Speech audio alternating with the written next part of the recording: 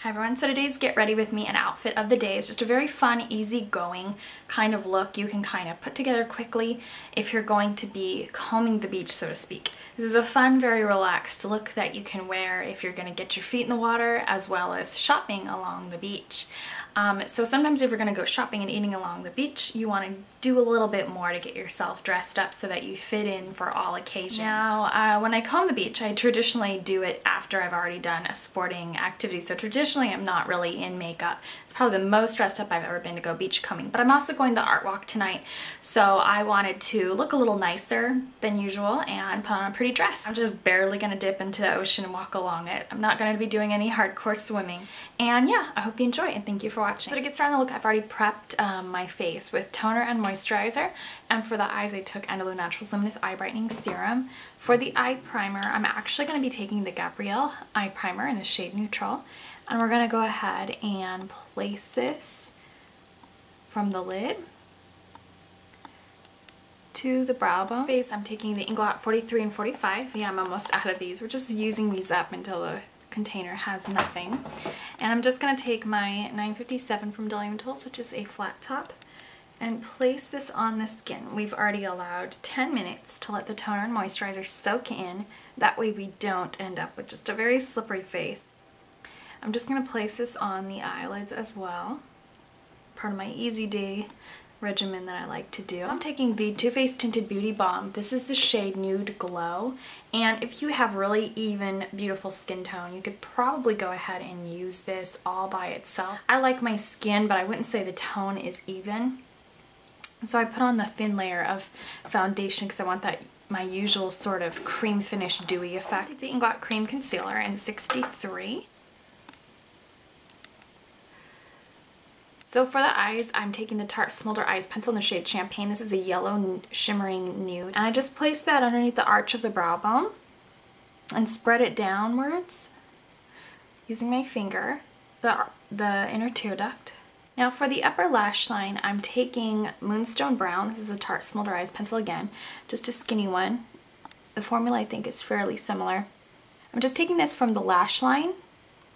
And the reason I'm taking the brown one rather than like a black one is because I want to enhance my eye color just to go for a really pretty look. And then I'm just blending that upwards. Now taking Illamasqua Cream Blush in the shade Laid. And this is a very pretty purple pink. It's very similar to Sweet Pea by Too Faced. So to be honest with you, you really don't need both. One or those others if you're looking for a pink purple. This one's actually a little bit more pigmented, so a little goes a long ways with Illamasqua Laid. My Too Faced Aqua Bunny.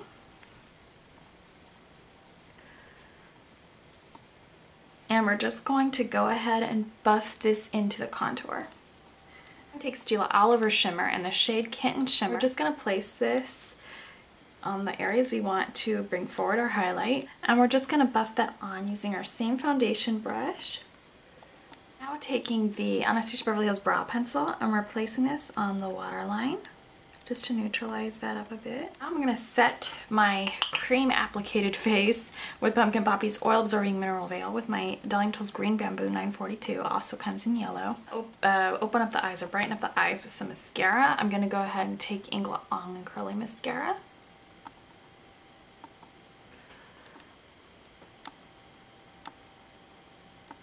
I'm going to go ahead and take Inglot Soft Precision Lip Liner in the shade 68. Do the Color Balm Lipstick in the shade Olivia, which is a nice nude.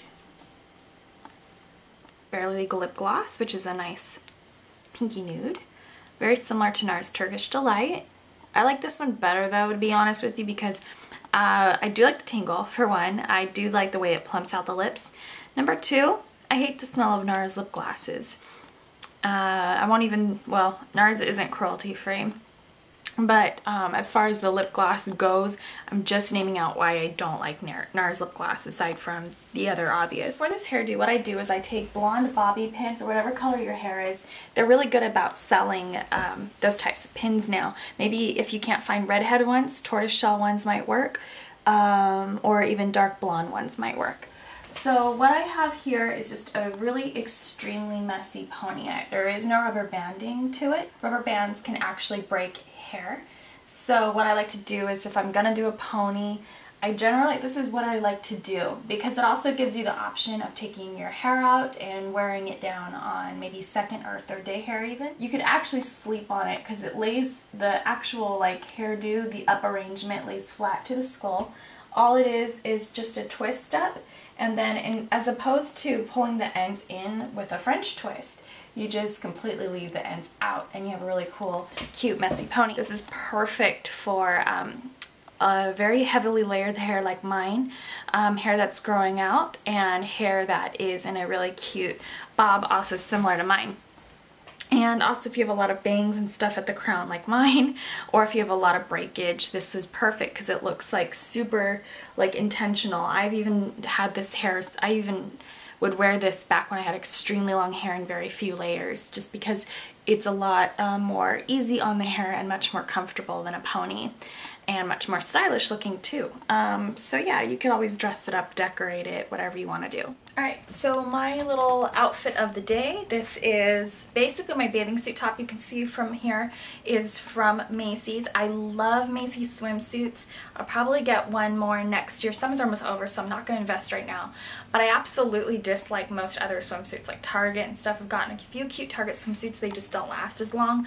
So this is my tried and true swimsuit. I never really share where I get this, even though I've mentioned it a few times on Instagram, is because they don't make it anymore. But yeah, I spent a little bit more money and it's well worth the investment. 4 years now I've had this going strong. And yeah, this little outfit of the day is from Target. It is in black. They make this in gray as well. It's just a little high-low black dress with lace cap sleeves, a little lace pocket. It gathers at the waist. It has elastic gathering, and it just smooths out into the high skirt. Is one of my favorite parts about this. It's just very casual and comfortable. It's like very like long, and so you don't have to have like the most perfect legs or whatever to wear this. Just very fun. And sorry if you can hear my dog kind of talking. Hi, honey. This really fun high-low, and yeah, you can get this in gray. I definitely like these shoes. These I got in Idaho last year. I've only seen these on the internet and in Idaho. It's because that particular store I found in Idaho specializes in vegan Toms. Some Toms are made of wool and therefore not vegan. So that's it for today's beachcomber outfit of the day.